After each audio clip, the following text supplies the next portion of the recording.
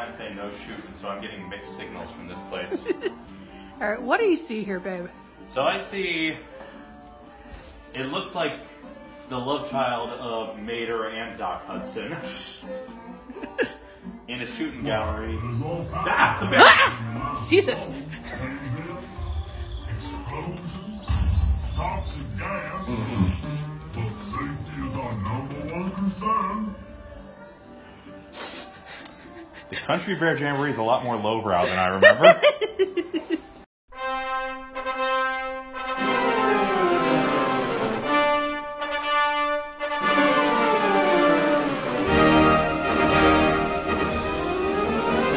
Long before Super Nintendo World was an actual place that Universal Studios announced, it was a dream. A dream I had of a theme park filled with Nintendo properties. In fact, I once spent several hours discussing this dream with my good friend John Stutzman. And now I'm going to describe the fantasy park we wanted to build, a park that's probably way too ambitious for Universal to actually build.